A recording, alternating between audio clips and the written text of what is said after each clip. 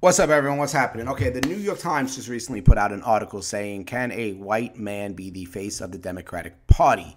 What a question to pose. Now, I noticed some of the news media outlets, at least on social media, has posed the same question, and I weighed in on this topic a few times through social media with other people, and it seems that they are pretty annoyed that, over a white man being the face of the Democratic Party. They think it shouldn't be because race, gender, sexuality, is the holy trinity of the religion of the liberal lunatics. The self-loathing white liberal just hates their own kind at every cost and wants to see the destruction of the cisgender, straight, white, male, patriotic Christian. And that's just how it is. I mean, it's pretty evident. This is according to them. These are the things they say. I love reading and listening to them and say crazy things. And these are, white liberals talking about white people. And I love to hear the criticism. The fact of the matter is everyone's worthy of criticism. I don't care what group you're in. I don't care what color you are. I don't care who you go to bed with, what gender you are. None of that matters, what your religion is. None of us are above criticism. That's just a fact of life. So whenever I hear criticism, I always listen to hear if the criticism, if there's any truth to it, if it's a valid, criticism or not. Oftentimes it's not. It's usually just some exaggerated, criticism based on, something that they just blow way out of proportion or just conflation of some sort. So that's what they do on the left, and they pose these questions. But I always sit there and I listen, and I agree only with the fact that they're criticizing, and I'm saying, okay, yeah, that's no big deal. Everyone's worthy of criticism. And then I'm like, well, let's see you criticize other people and other groups and see how that holds up. Like, oh, do black people next, do Muslims next, do women or gay people next. And it's like, that's when they always freeze up, and they're like, no, they won't dare do that, right? They only stick to criticizing straight white men who and Christianity. That's really what they love going after. That's what they hate so much. And it's usually the white liberal that has a problem with that, for the most part. You expect that to be a problem with other groups, but groups have a problem with other groups. It's just it's just the way it is. It's like it's tribalism. It's pretty much what it is. But you don't expect the tribe to want to eat their own. But that's what they do on the left anyway. They eat their own. So I'm going to shoot over to the article real quick. I want to show it to you guys. Maybe I'll post the link in the description. I don't know if I want to be bothered with all that. I mean, it's a New York Times article. You can pull it up online. You don't need me to post the article, to post the link. Here's the article itself from the New York Times. Should a white man be the face of the Democratic Party in 2020? If I can, let's see if I can find. I just want to move the article around a little bit because then I could show you. Let me see what I can do. And I can show you on the cover of it. Let's see the cover. I'm sorry. The cover is Bernie Sanders. This is what they have on the cover, and they have Bernie Sanders because he happens to be in the lead right now. I still have the glitch. I can't get rid of that glitch. But Bernie happens to be in the lead. Joe Biden is expected to announce his candidacy next week sometime, but at the moment it's Bernie Sanders, and he's an older white man. And they're asking the question, they loved him in 2016, by the way. Like, they loved him. I mean, he's a socialist. In my opinion, he's an outright communist.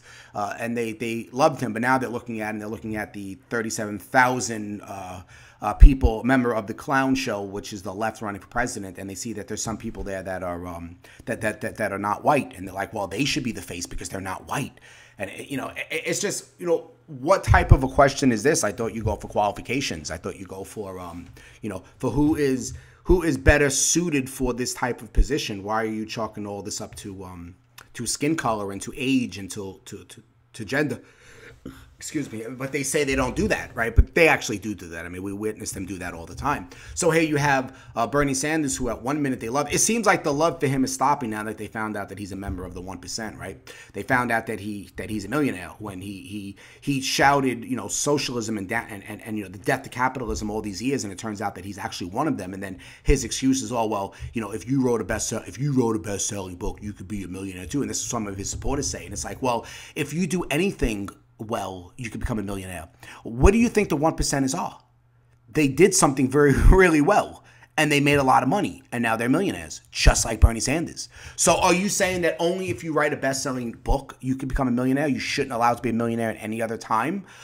What if you are really good? I'm a plumber. What if I was really good, not only, I am pretty good, but what if I was really good at marketing myself and getting customers and doing my own work, and I make a lot of money, and I start my own company, and I become very, very wealthy off of it, off of just being a plumber, because I do it very well, right? Should I, is that allowed or that's not allowed, right? And for some reason, the left, they're a little funny because the way they see it is like you're allowed to become a millionaire if you're an athlete or if you're a celebrity. Maybe you're allowed to become a millionaire, obviously if you're a politician and if you write books, you're allowed to be a millionaire. And maybe if you're like into construction and stuff like that, if you're into, those type of trades or that type of labor, then you're allowed to become very wealthy off of, being a contractor or something like that. But if you wear a suit and tie and you go to work, you shouldn't allow to become wealthy in the mind of the left. If you're in the business world and you become wealthy, then you're stealing other people's money. Only the business people, only a man in a suit. Only a white man in a suit who's a CEO is stealing everyone's money, right? No one else is stealing anyone's money, And then they expect you to want it that you should have to share your profits with everyone and you shouldn't be able to keep it for yourself. It's like, well, I don't recall reading about Bernie Sanders sharing his millions with his manager, with his publicists, with the people who helped put the book together. What about the people who made the book? What about the people at the print shop? What about the people who sold the book in all the bookstores and stuff like that? Did he share his money with any of them? And the question is, the answer is no, he didn't. So he, once again, it's just a contradiction on the left as usual. And now here they are, should the face of the Democratic Party be a white man? Just more intrinsically racist and sexist things coming out of the left as always. They always show themselves for who they truly are. They're not interested in what your qualifications are. They're only interested in what you can represent on the surface level, what they can look at you. If they're having, if there's a room full of people and everyone looks different but thinks the same, that's what they want. Right? They don't want anyone looking.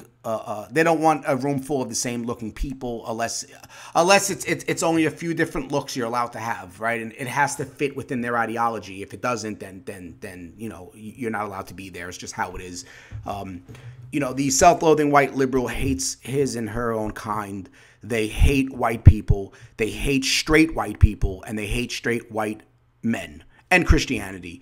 They absolutely loathe it, and they want to see the death of their own kind, and it makes no sense at all. But then again, this is the party of people who don't know what gender they are and they don't know what bathroom they're supposed to use. And these are the same people that are running around saying, should a white man be the face of the Democratic Party? It's like, you don't even know what bathroom you should use, and you think you can pose any type of philosophical question. You know what I mean? It's sickening to watch and to have to read and listen to anything coming out of their mouth. Now, I don't want to, this is me criticizing them, and I don't want to be too, I don't want to say that this is the entire Democratic Party and all of the liberals, because that wouldn't be, of course, it's not every single person. Obviously Bernie Sanders don't feel that way because he is the leader, in some ways, of the Democratic Party. But don't worry, in another statement, he'll say something as silly, as about white people shutting up. Like Hillary Clinton said, white people need to shut up and listen to black people, something like that, while she's there doing all the talking, by the way, while she's being a white person doing all the talking and leading the party. So it's like, the hypocrisy is just amazing with the left and the nonsense that they say, and the position that they hold, that it's just not very tenable at all. You really can't possibly stand up and defend any of their positions. It's so wacky that I can't even believe people like this still exist.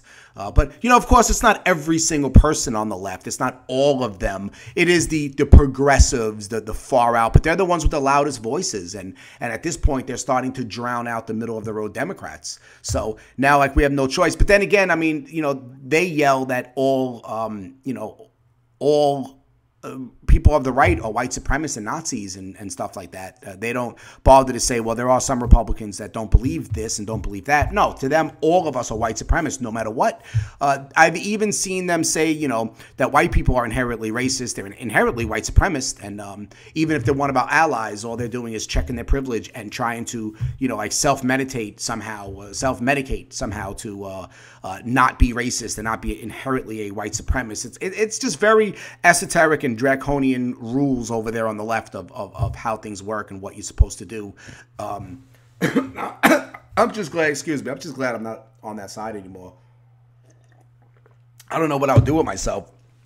I can imagine the suicide rate must be really, really, really high towards left-leaning people opposed to people on the right, because it's just total insanity, some of the things that come out of their mouth most of the times. Anyway, please like, comment, share, hit the bell, subscribe, and I will see you guys on the next video.